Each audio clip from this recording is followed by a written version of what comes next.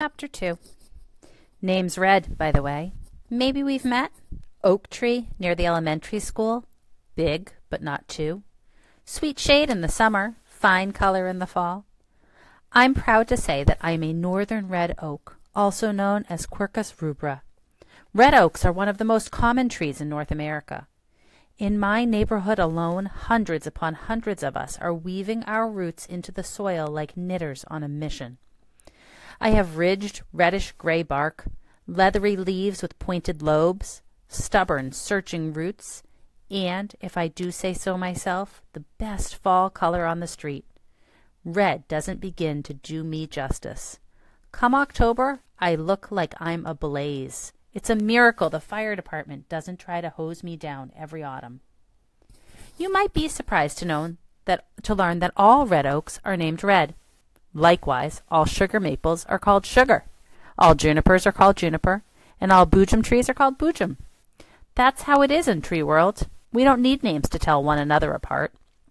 Imagine a classroom where every child is named Melvin. Imagine the poor teacher trying to take attendance each morning.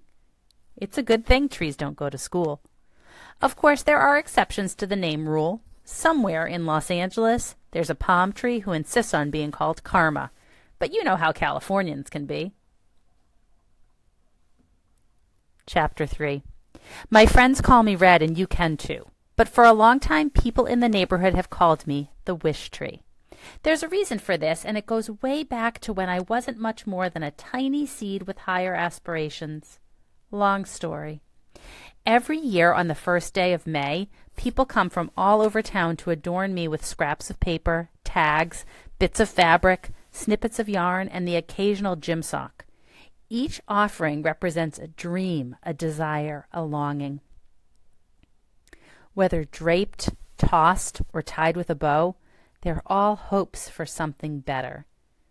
Wish trees have a long and honorable history, going back centuries. There are many in Ireland where they are usually hawthorns or the occasional ash tree.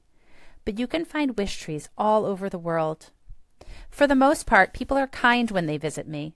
They seem to understand that a tight knot might keep me from growing the way I need to grow. They are gentle with my new leaves, careful with my exposed roots. After people write their hope on a rag or piece of paper, they tie it onto one of my branches. Usually they whisper the wish aloud. It's traditional to wish on the 1st of May, but people stop by throughout the year. My, oh my, the things I have heard. I wish for a flying skateboard. I wish for a world without war. I wish for a week without clouds. I wish for the world's biggest candy bar. I wish for an A on my geography test. I wish Miss Gentorini weren't so grumpy in the morning. I wish my gerbil could talk. I wish my dad could get better. I wish I weren't hungry sometimes. I wish I weren't so lonely. I wish I knew what to wish for. So many wishes, grand and goofy, selfish and sweet. It's an honor, all the hopes bestowed upon my tired old limbs. Although by the end of May Day, I look like someone dumped a huge basket of trash on top of me. I'm curious what you would wish for. I feel like right now, the time that we're in is a time to make some wishes and some hopes for things, for better things and better days ahead. And so I'm curious what your wish might be. It's also, interestingly, coming up on May Day, the end of this week, so the timing of this is really nice. Chapter 4. As you've probably noticed, I'm more talkative than most trees. This is new for me. I'm still getting the hang of it. Nonetheless, I've always known how to keep a secret. You have to be discreet when you're a wish tree. People tell trees all kinds of things. They know we'll listen. It's not like we have a choice. Besides, the more you listen, the more you learn. Bongo says I'm a busybody, and I suppose she has a point. She's my best pal, a crow I've known since she was nothing but a pecking beak in a speckled egg. We disagree sometimes, but that is the way of all friends, no matter their species.